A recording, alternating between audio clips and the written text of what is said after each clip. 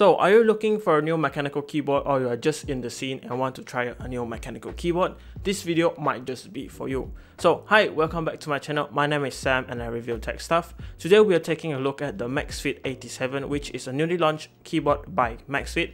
It came out with the new version of the MAXFIT108, and this is the MAXFIT87 I'll be taking a look at in today's video.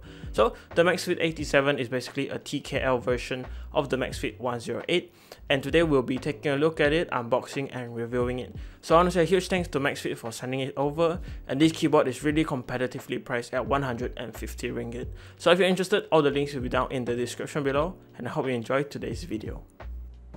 So this is the box. Now let's go through a few things as we can see on the box. Fantech MAXFIT87 mechanical keyboard. The variant I got here is the one with the blue switch. So these are actually blue switches from Fantech themselves. MAXFIT87, and on the bottom we can go through a few of its key specs right here. So we can see from the box, it has dual shot keycaps, so it has shine through keycaps. It supports macros. It has all key anti-ghosting, so this is perfectly fine, so when you game there won't be any problems.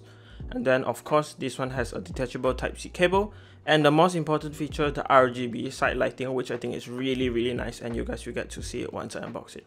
So yeah, that's it. Let's unbox it.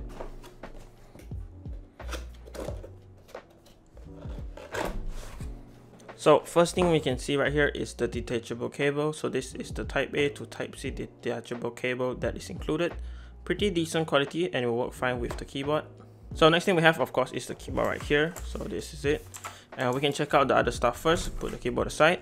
We get right here a really simple keycap puller. Really nice. We get, of course, the MAXFIT87 mechanical keyboard user manual right here. So all the details will be inside here.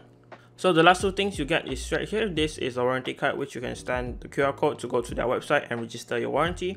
And then you get a really cool Fantech sticker right here. So that is all in the box. Now we can take a closer look at the keyboard. So it comes in this PE foam right here.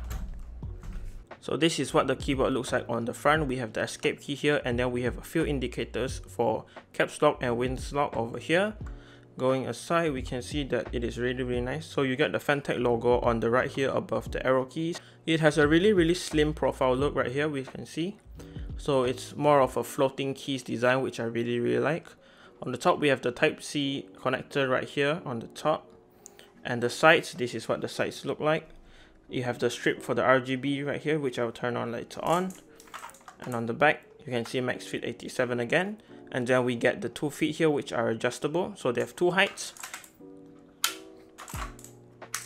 We have, this is the lower height configuration, and of course you can go one more for the higher height if you prefer this. Now let's take a look at the switch and stabilizers. So I'm just gonna grab my keycap puller and put it off. So these are the switches provided by Fantech. Surprisingly, after taking a close look, these switches are actually developed by Fantech themselves and made by themselves. So there's a Fantech logo on the switch right there, which is pretty interesting. And for a clicky switch, I think that it gets the job done with the clickiness. I could take it out to show you guys, but sadly this keyboard isn't hot swappable. So yeah, if you get this keyboard, do choose the switch you want, because you cannot swap it out for anything you want in the future unless you know how to desolder it. Here is a closer look at the stabilizers. So they actually come pre-looped a little bit, and they sound pretty good, I think. You guys will get to hear it in the sound test and tell me your opinions on how the stabilizers sound like. So as the switches are not hot swappable, you actually cannot take out the stabilizers to mod them. So now let's plug in and see how the RGB looks like, and especially the side RGB. So nice, the keyboard just turned on. It looks amazing right now. So as we can see, it's plugged in, and this is how the RGB looks like. Most importantly, I want to show you guys the side RGB. Ooh, that is really nice. So this is a really nice feature I like about this. The side RGB is configurable and it looks amazing. So it's on both sides. So after using this keyboard for a few days, these are a few things I like about it. So good thing is the build quality. It's a pretty solid build, even though it's almost a full plastic build. The full build feels very solid, and it's really not wobbly at all. And when you're typing it or using for games, it really feels sturdy and it won't be a problem. Second thing I really like is the software. You can configure the lighting or the macros on it as it states, and it's quite configurable for a keyboard like this. And I think for the price, it's definitely quite nice feature you could have. Last but not least, I really love the side RGB lighting. It really brings some new life, and it's a really nice concept, and it really stands out in this kind of keyboard, especially at this price, and it stands out from all the competition, which I really like as well. So now for a few things I don't really like about this keyboard.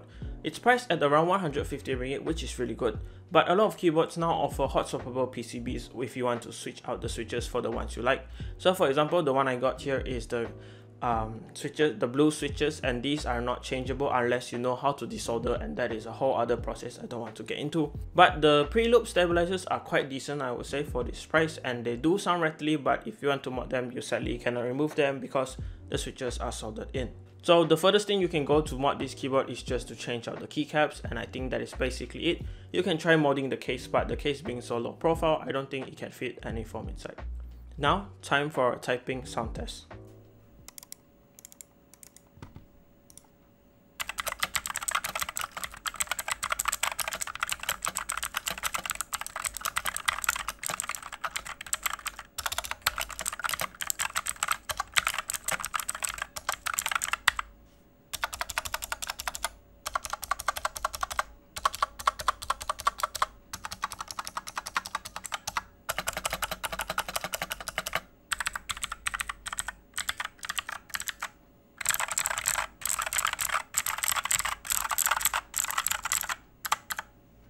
So I would say if you're currently getting into mechanical keyboards, or you just want to upgrade your old membrane keyboard to a new one, this is definitely a good recommendation.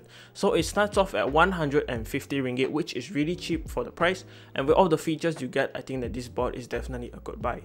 You may not want the hot swappable feature and all of the customizability that goes into a better one, but if you're just looking for a basic keyboard for everyday use and gaming, this is definitely a good buy.